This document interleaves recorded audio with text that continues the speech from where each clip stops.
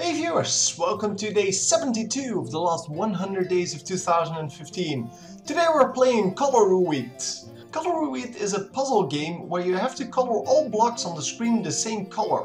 The problem is, you need to do that within a set number of steps. The puzzles aren't very hard, and I think that anyone should be able to come up with the winning strategies within about 5 levels.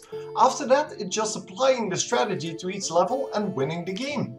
Anyway, this game is not just about the puzzle aspect. I personally really like the fact that the way it played was so original.